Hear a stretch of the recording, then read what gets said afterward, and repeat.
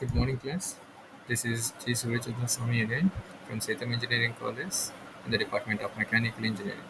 Now we are going to discuss about gearboxes in automobile engineering as we left earlier that some of the gearboxes we have left. So that will be continued in this topic. Now the next gearbox is constant mesh gearbox. In this constant mesh gearbox, all the gears are always in mesh. The gears on counter shaft are fixed to it. Gears on the main shaft are free to rotate. We can see here the counter shaft, the gears will be fixed. In the main shaft, they are free to rotate. Okay. Here we are using some dog clutches. I'll show you how the figure it will be. The dog clutches can slide on the main shaft and rotate with it. Next, sorry.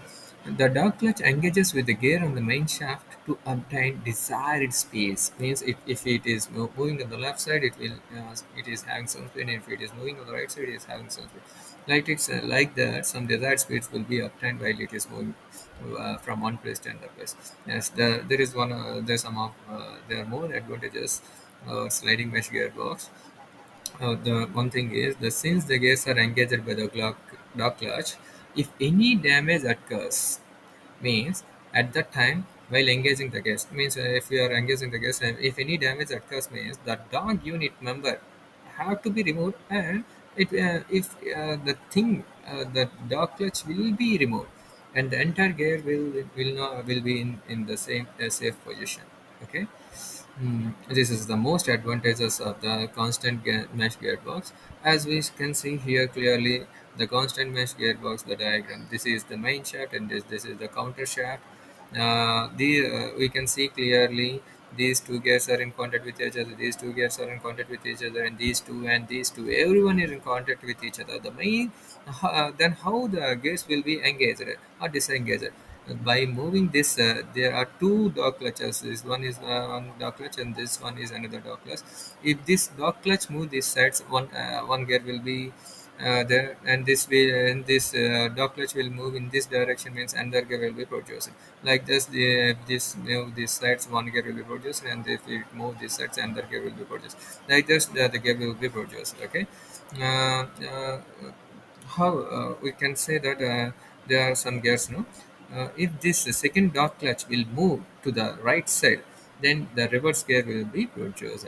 If this second dog clutch will move right left side, then the lower gear will be produced. If the first gear means the first dog clutch will move right side, then the second gear will be produced, and this dog clutch will move right side, means the neutral gear will be produced. Okay. Reverse, and we can see clearly here. Okay, lower gear, second gear, and reverse gears. Next, before going to synchronize some of the important parts we have to discuss here. The one is the arrangement. Multiple gears are arranged on the parallel shaft in the constant mesh gearbox, as we can see here. Gears are always in mesh with each other, as I said earlier, allowing for quick and efficient gear change. For this we can change the gears very efficiently, okay, and very quickly also. Next, the important thing is the dog clutch operation. Dog clutch facilitates the engagement and disengagement of gears. The another important thing is the toothed collar is there now on the gears that can be slid. This can be slide to engage a specific gear, enable smoother transmission between the gears. This can be slide over here. Okay. Next, another important thing is synchronization for smooth shafts. What do you mean by the synchronization? Means the synchronization mechanism in constant mesh gearbox synchronizes gear speed before the engagement. Before they are engaged, it will synchronize the gear speeds. Also, another important thing is synchromesh contributes to smoother and quicker gear shapes, as we discussed earlier. A sliding mesh for the sliding mesh for gear engagement is also important concept. Gears are mounted on the shaft capable of lateral sliding in the constant mesh gearbox. These sliding movements allows the engagement of different gears with output shafts. How many output shafts is needed? According to that, the different gears will be engaged. Clutches on the gear level operation. These clutches is crucial for disconnecting the engine from gearbox during the change. This clutch is no, it will be used for disengaging the engine from the during the gear change. It will be used. Okay, uh, as I discussed in the last gearbox. These drivers use gear level after mounting on the center coin of a column. These selected gears based on the driven conditions. We can, depending upon the conditions, we can use our gears. And next thing is synchro mesh gearbox. This is a very important gearbox. I will show you the diagram also. Sliding synchronization units are provided to equalize the speed gears and dog before meshing. Okay, this is used for this purpose. This device works like a friction clutch. Please remember this thing. Equal speeds ensure for smooth meshing. Normally used in the first and reverse gears. This will be used for reverse and first and reverse gears. Working. Now we have to go for working. Working of the synchromesh gearbox. As we can see clearly here, output shaft is always rotating because it is positively connected to the wheels. This output shaft will always rotates, revolves. Next, lay shaft is connected to the engine, but it rotates freely when the clutch is disengaged. When the clutch is in the disengaged position, lay shaft will be connected to the engine. Because the gears are measured all the times, the synchron beings the lay shaft and the right speed of the dog gate it to be measured. Okay, the lay shaft is now rotated at the different speed to the engines. Now the clutch, what has happened for the clutch, gradually equalizes the speed and engines and the lay shaft. These three will be equal, either being the engine in the same speed, okay, or at the lay shaft or vice versa.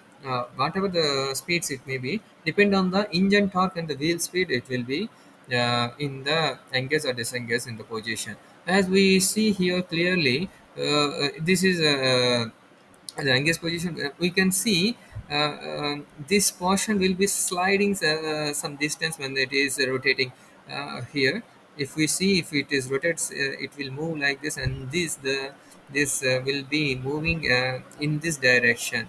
The spring-loaded balls holds the collar together. Here it is holding the collar together, and if it move up, and it will be slide in this specified direction, and the gear is said to be in engaged position. In this diagram, we cannot see clearly, so we can see here clearly the engagement and disengagement positions of the synchro mesh gearbox. It is in the disengaged position, and if the gears are said to be in engaged, then it will be come here, and the main shaft and the primary shaft in contact with each other. Okay. Next we are going for transaxial gearbox. Transaxial gearbox. In transaxial gearbox, as we see here clearly, it is having two shafts. It is having two shafts used in the vehicles with the engines drive on the same sides. That is the front engine front wheel drive, rear engine drive. Front engine front wheel drive is here, rear engine rear wheel drive will be here. Most commonly used gearbox is transaxial gearbox. Gearbox are different and differential in the same housing. The important thing is in this transaxial gearbox is the gearbox and the differential are in the same housing. Okay. Uh, Next, this and how it is working will be seen here. Combination of transmission and the differential in one unit is called transaxial.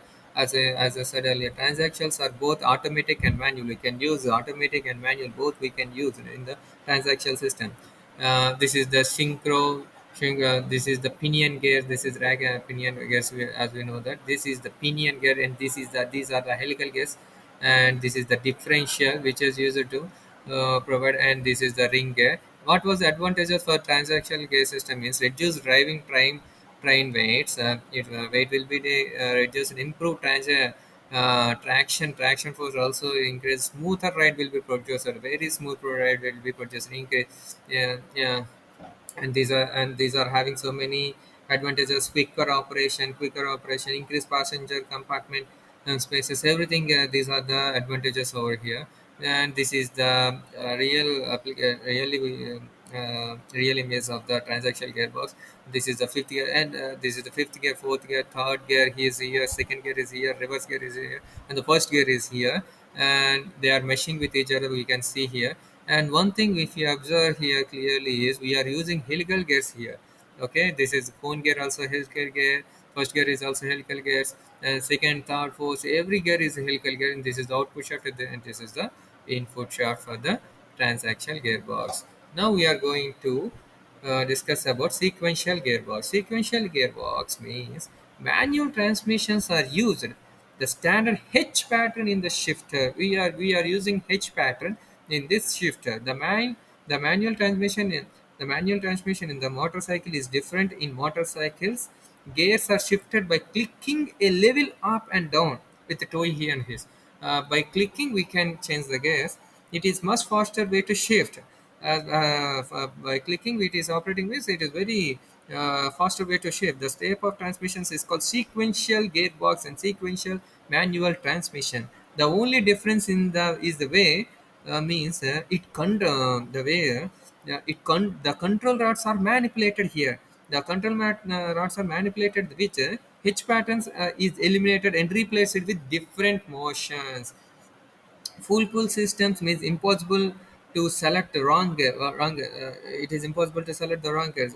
Race cars are uses this sequential gearbox. In race cars only we are using this types of sequential gearbox. As we see clearly here, this is the type of sequential gear arrangements. In sequential gear arrangements, unlike traditional and manual transmission, sequential gears have a sequential order of gear arrangement. There are you can see here very sequential way of gear arrangement is there. Here one gear and here these both gears and here two gears. Like this, a sequential order will be maintained here. Gears are shifted in sequential manner, often by moving gear level forward and backward. No H patterns is here. Sequential gear, as we discussed earlier, and fast and precious shifting. As we discussed that it is very fast and pre-shift shifting within the time lapse it will be shifted. And pedal shifters is used in many modern cars with sequential gearboxes use pedal shifters mounted on the steering wheel. On the steering wheel, there is a pedal system. By this, we can control. Pedal shifter allows the driver to change gears without taking their hands off the steering wheels. Without removing our hands, we can shift that. Mm, clutch as we also using clutchless lifting and many more advantages. Rally and motor sporting applications, it is used straight cut gears. You also use limited slip differential compatibility also we are using. And customizable ratios, that means in some cases drivers can customize gear ratios to suit specific driving conditions in the racetracks. This allows for fine tuning the gearbox in optimum performance, and maintenance and cost are also worthwhile. This is the sequential gearbox arrangement. Thank you.